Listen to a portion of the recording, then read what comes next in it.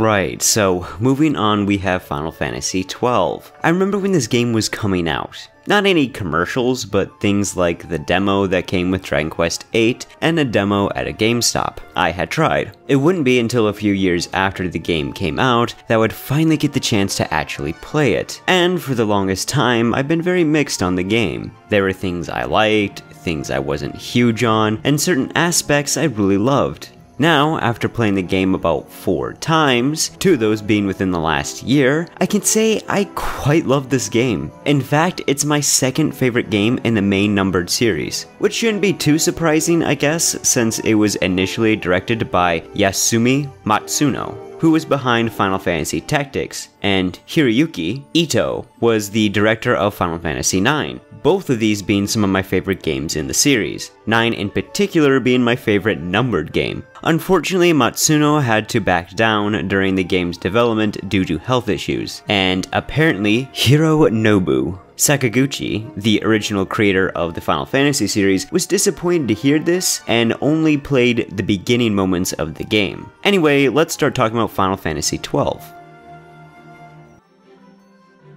One of the things I loved right from the start with this game is that it takes place in Ivalice, the fictional fantasy world that the Final Fantasy Tactics games take place in. So it was really neat to see a numbered main series game take place here. Plus, we have a nice fantasy epic style backdrop. Basically, we have a war breaking out between 2 powerful empires, Rosaria and Arcadia. A country between the two called Dalmasca gets taken over by the Arcadians through some pretty scummy means. By following 2 young orphans named Vaan and Penelo, we are set upon an adventure of taking Dalmasca back from Arcadia by restoring the princess to her rightful place, while a looming darker threat starts to emerge within Arcadia's royal ranks. Admittedly, Vaan and Penelo lack much motivation in the story. Vaan could have had more going for him, but he doesn't meet the person who killed his brother till a few hours before the end of the game, which makes him and Penelo feel a bit pointless to the plot compared to other characters. To be fair though, Vaan does mature some, and that's nice to see. Plus, with Vaan and Penelo not knowing much about the outside world and its politics, these things get explained to them and thus explained to the player. The other characters, however, are vastly more interesting and have much greater stakes to the plot. They end up carrying the story. Ashe trying to restore her kingdom and struggling with how to use a great power, Balthier, a mysterious sky pirate with a slightly complicated backstory and somewhat takes Vaan under his wing, Fran, a Viera who had left her sisters and the wood, and Bosch, a hated soldier seeking redemption. Supposedly, Bosch was originally going to be the main character. Personally, I love these characters. My only complaint is that in the main story, we don't get much more personal with them. I would have liked to see more of their backstory and character interactions as we see relationships and bonds form between them, rather than such a strong focus on the whole Nethicite thing. Also, I really like Vayne Solidor as a villain. He's always plotting in cunning and ruthless kinds of ways. Unfortunately, he doesn't interact with our heroes more. Again, I just wish we had gotten some more character stuff, as I think there was a ton of potential with what we were given. In the end, it's a great adventure with war, betrayal, ancient tombs, and powerful ancient creatures with a few, but nice character moments that I highly enjoy.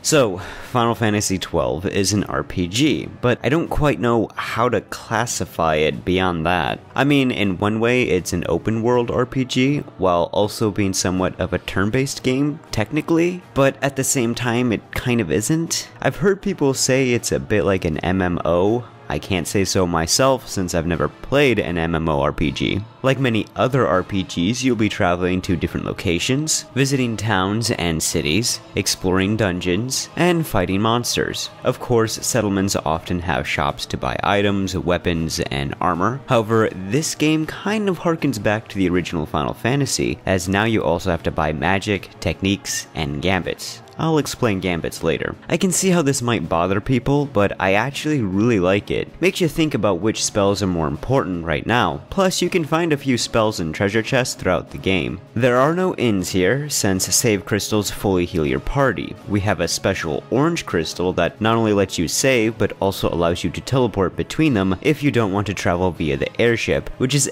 actually more restrictive in comparison. Commercial airships can only go to cities, and your personal airship, the Straw, is still limited to certain areas that it can dock, which is a bit disappointing to me. I get why it's so limited, and at the very least we do have a few ways to travel aside from walking. Hell, chocobos are here too if you don't want to fight monsters or if you want to gain access to special locations. Unlike 10, dungeons, deserts, forests, and plains are much more complicated with different areas to traverse that will lead to dead ends, or being optional places to visit. Basically what I'm trying to say is that areas aren't just straight linear paths, and are, to me, much more worth exploring. And this is something I really appreciate. And hey, it's not too confusing to navigate these locations, since you still do have a map that fills up as you travel. In fact, you can get maps from certain Moogles, and the only place I can think of that you don't get a map is genuinely the most complicated area to travel, so be sure to have a guide for that crystal. Heck, progressing the story is super easy too, as areas you need to go to will be marked on your map.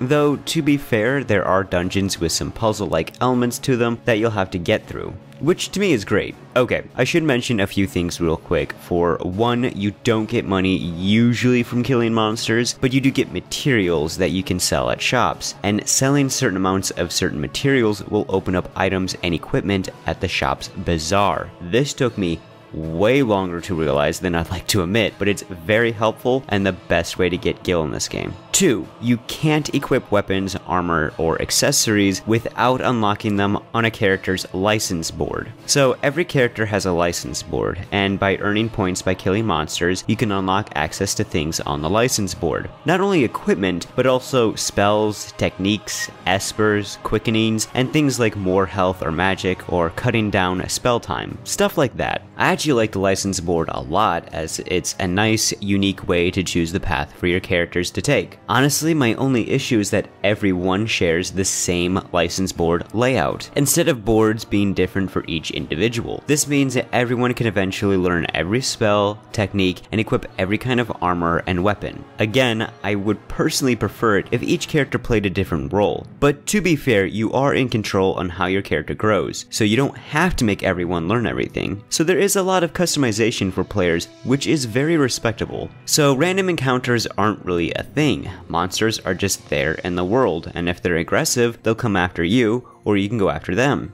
And yes, there are some monsters that are more docile, and others that will kill each other to make themselves more powerful. There is this ATB system where you have to wait for characters to perform actions, and you can pull up a menu to tell characters what to attack or which spells they should use on which enemies. Now, you only move one character at a time, as the other characters move on their own, and pulling up a menu all the time would be very tedious, which is why we have the Gambit system. So Gambits are basically your way of controlling your party's AI. Here's a few examples. You can make it where a characters will only attack when the leader, your current character, attacks an enemy, heal with Cura when characters are below a certain percentage of health, and have spellcasters use Fura on flans weak to fire. It's surprisingly not that complicated of a system to understand, and having simple setups will get you through most of the main story. Whoever you have as your main support, you're definitely going to appreciate the spell, as you're gonna want that for certain boss fights. Aside from attacks, spells, and techniques, characters can also perform limit break-like moves called quickenings, which will use up all of your MP, so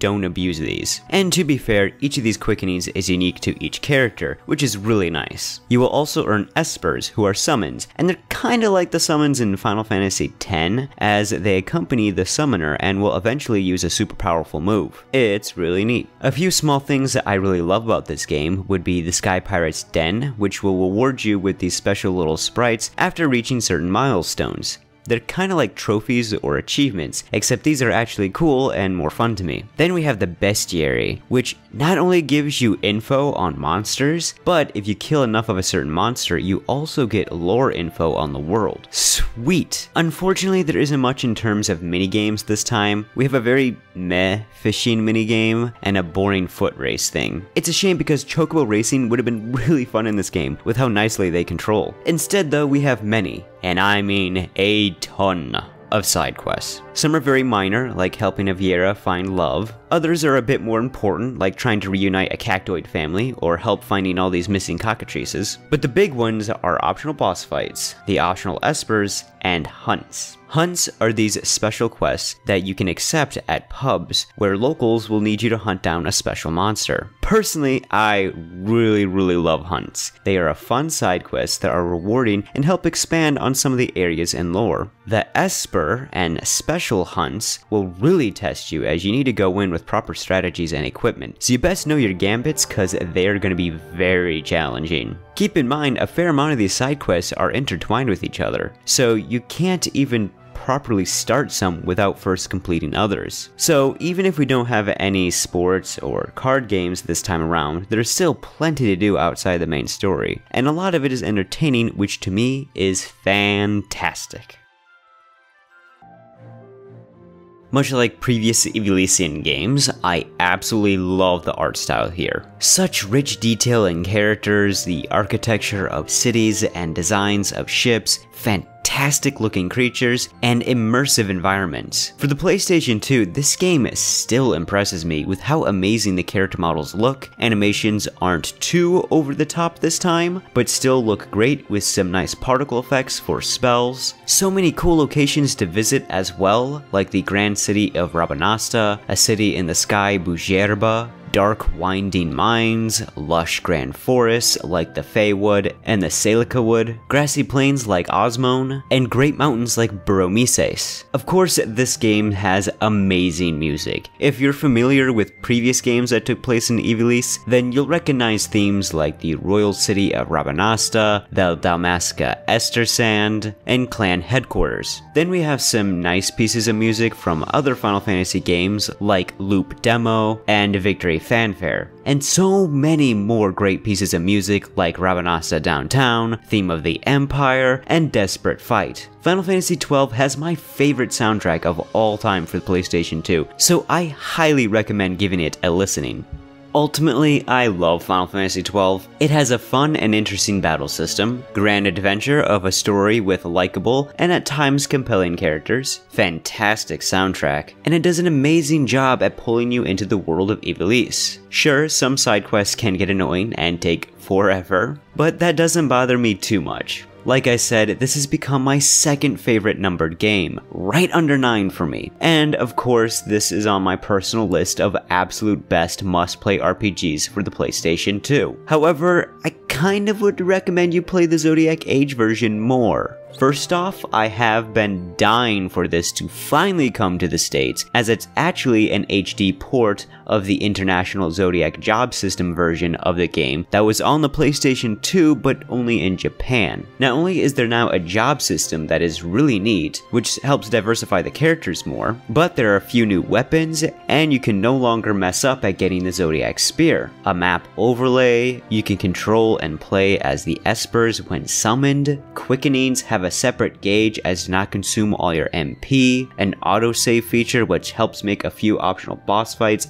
much less aggravating, a trial mode with great prizes and a new boss fight, and best of all, a fast forward feature which makes grinding or long traveling sections much less annoying. The Switch and Xbox versions also get a better New Game Plus mode and the ability to change jobs. Can we get these for the PS4 version soon? This is such a great game, and for me, it's the last Final Fantasy game I've liked or cared about. I don't play MMOs, so I don't care for 14, and I just haven't liked what's happened to the series since. Not to say Square Enix is all bad. Dragon Quest is still amazing, and hey, we finally got Seiken Densetsu 3 in the West, which is freaking awesome. Anyway, Next video will be on another PlayStation 2 game that I find to be very special, and at the end of that video there will also be a very special announcement for the channel, so I'll see you all then.